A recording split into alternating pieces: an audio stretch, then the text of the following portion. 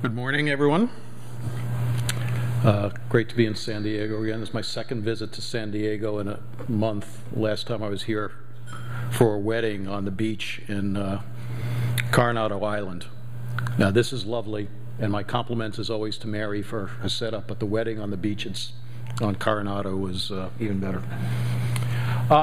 So I thought today I'd give a quick update in another area of interest, given the obvious interest as we're talking about systems getting to exascale and so on around power and cooling.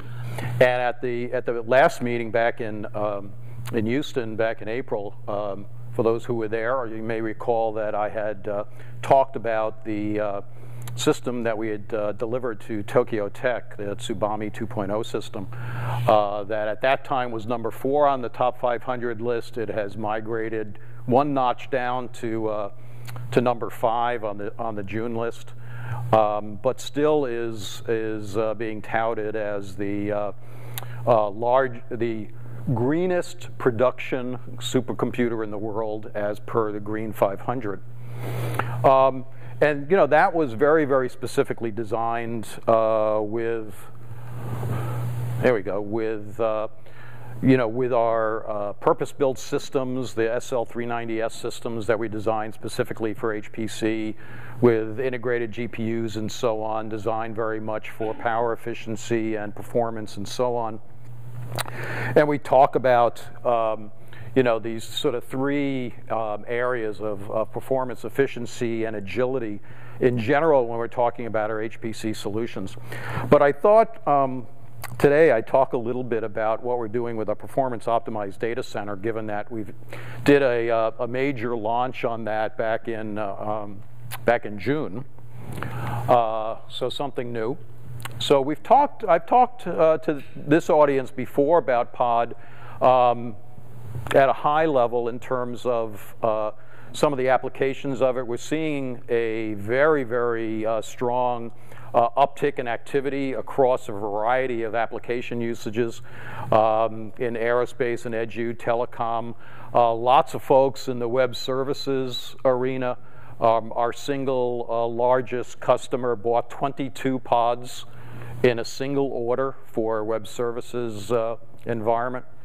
And we're seeing a lot of interest in HPC for a variety of reasons. We have customers who want to be able to expand out their HPC footprint, and in order to do that simply need more data center capacity. They need to perhaps build a new data center. And that's a multi-year effort costing many millions and so on. Whereas you can put in a pod in a few months and be able to implement the expansion of capacity in a modular fashion by just putting pods in place. We're seeing folks who would, just need temporary capacity. We have customers who've come to us, said, for one reason or another, they need X amount of capacity for 6 months. It might be to run a particular program or project. And again, they can do that with this, again, without having to build it out. So lots of reasons why folks have been doing this. What we introduced in June was this thing with, I always comment on our gift for product naming. Internally, we always called it the EcoPod. And our product naming specialists decided that they really should call it the HP Pod 240A. Just rolls off the tongue. This is the EcoPod. And the key to it is this is taking the pod technology that we've been developing for the last couple of years and building it out in a new air-cooled model that allows us to continue this ability to be able to deliver modular data centers, deliver them quickly, deliver them at extremely low cost, both from an OpEx and CapEx standpoint, and drive the power efficiency even further down than we ever have. And again, do it in a very, very, very dense package, using some technology we call adaptive cooling. I'll talk about more in a minute. Fully integrated management and so on. So this literally is a prefabricated data center in a box that we manufacture at our so-called HP Pod Works in Houston. Some folks, in fact, in the room who took the factory tour with me while we were in Houston at the last meeting actually saw the Pod Works and saw one of these in operation sitting there. So again, this becomes, you know, the HPC data center in a box. So this is my my test to see if I can use Earl's laptop.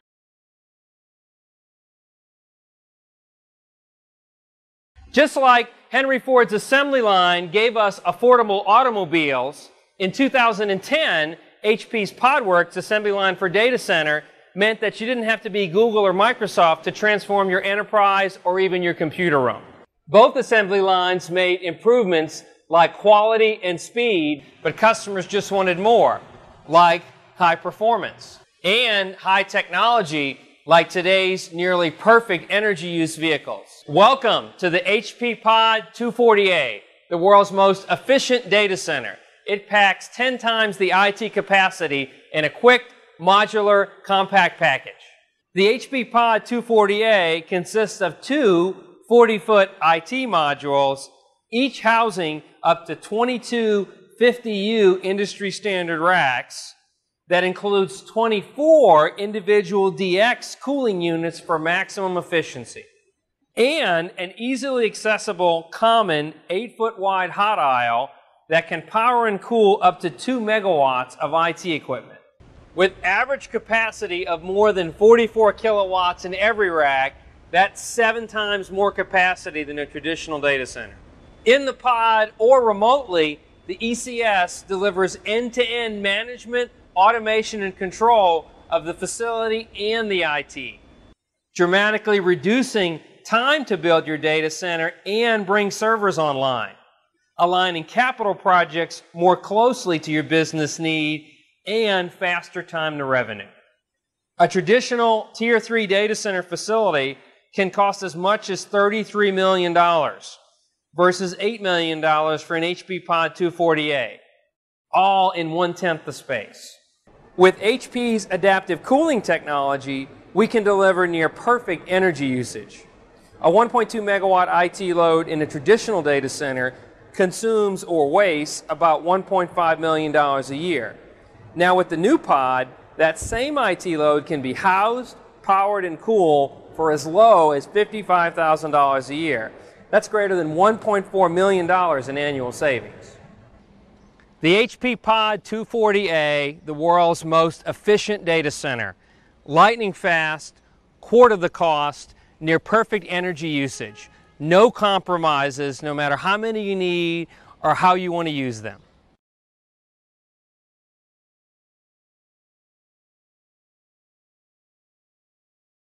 Okay, so that was Wade Vinson, who is actually the architect of the pod, and internally is referred to as the pod father. Sorry. So just again to you know, go just quickly on some of the things that Wade mentioned in the video. So you see the breakdown on the side here in what it looks like. So again, there we go. So you see the two modules side by side with a hot aisle in between, cold aisles on the sides. So basically these are literally two modules that get manufactured at the PodWorks, broken down and get shipped, again with the cooling hat sitting up on top of it, so with all the DX units there. Again, 22 racks on each side, 50U high, so that's 2,200 U of effective rack space. So you can sort of do the math in terms of how many systems that translates into, so on.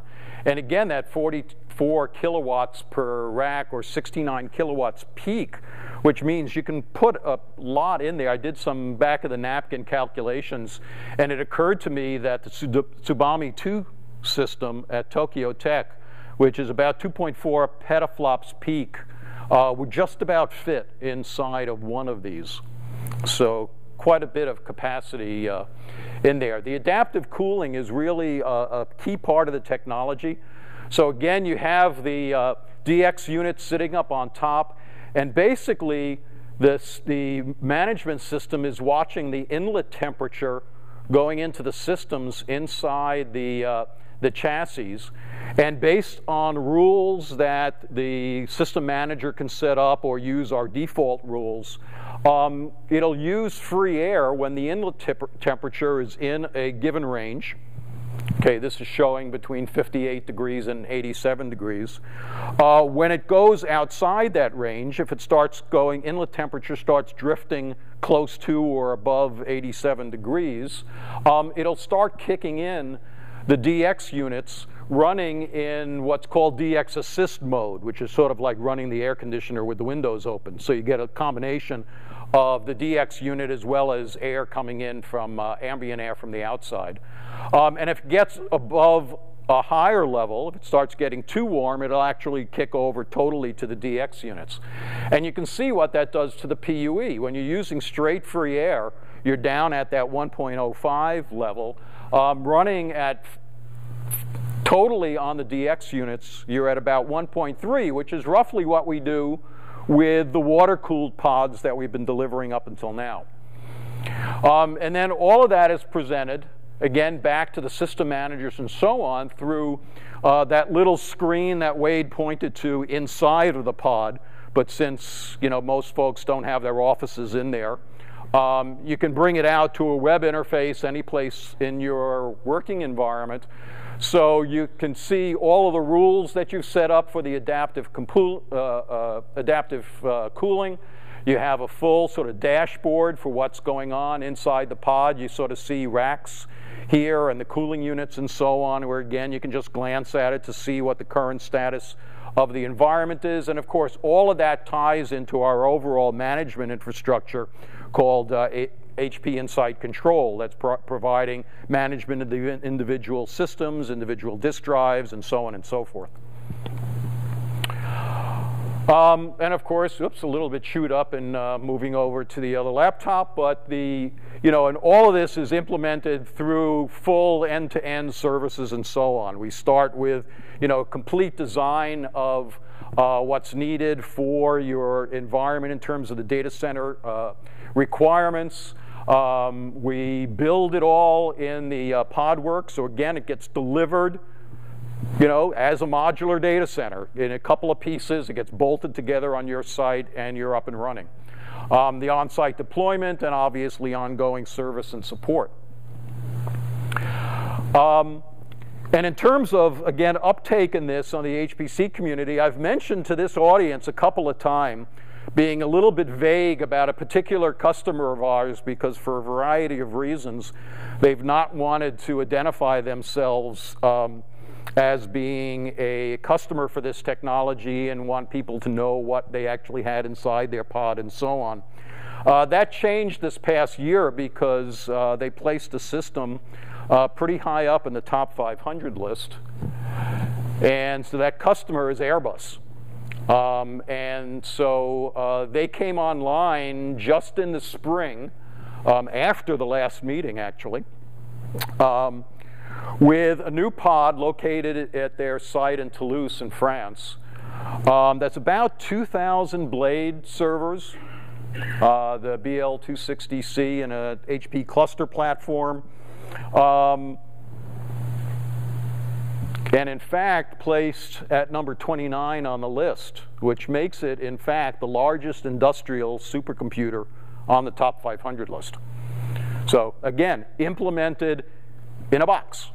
It actually, in that case, since it was Europe, the whole system was implemented at our factory in Erskine in Scotland, delivered on site in Toulouse with all the IT in the pod, literally placed on a slab, hooked up to power, and this is water-cooled pod, hooked up to the network and so on and so forth, and they were up and running very, very quickly.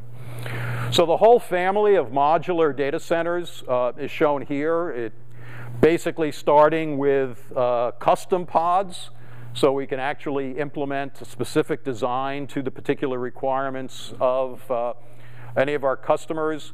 The water-cooled pods, the 20-foot and 40-foot versions. You understand the key of the naming on the 20C and the 40C. The new EcoPod.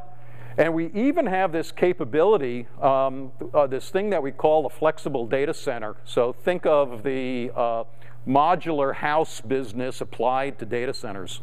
So this is where we literally can build whole true data centers with office space and data center capacity and so on in sort of these prefab units that we can then deliver on site. And so you can build out a total freestanding data center that way. So to close, this all builds into our overall approach to HPC in terms of starting with our purpose-built servers like the SL390S and our blades and so on, building them into highly efficient enclosures, again with high efficiency power supplies, very much designed for power efficiency and appropriate airflows and so on. Put them into modular, flexible rack solutions. We sometimes forget how important some of the basics in racking are. My favorite part of taking the factory tour in Houston is going through the power lab. And the guy who runs the lab there is great. He can spend half an hour talking about what I always thought were power strips, but are in fact, he's very careful to point out, no, these are intelligent power distribution units, because he points out that those power strips have Ethernet plugs that plug into them, that ties them into our whole management infrastructure and so on. And then again, out to our complete modular data centers, the HP pod. So with that, I'm out of time. Thank you, and hope you have a great meeting.